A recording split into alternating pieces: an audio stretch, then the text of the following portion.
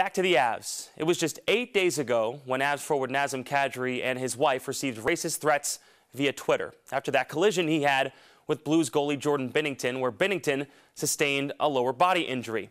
Threats with comments like, "You Muslim son of a B-word." Kadri handled the situation like a pro, though. He said it was for sure a big deal, but made it a point that he wasn't acting like it was. He then went out and scored a hat trick to bury the Blues in Game 4, which made it so much sweeter to put those haters to shame.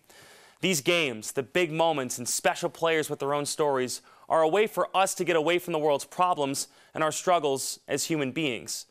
Why is it that an athlete's skin color or religion needs to be brought up when they struggle or have a moment in a game like Kadri did?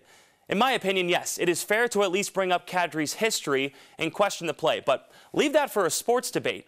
His religion and the way he lives life have nothing to do with that. Sports, like music, is something that brings people together, and we need sports more than ever right now.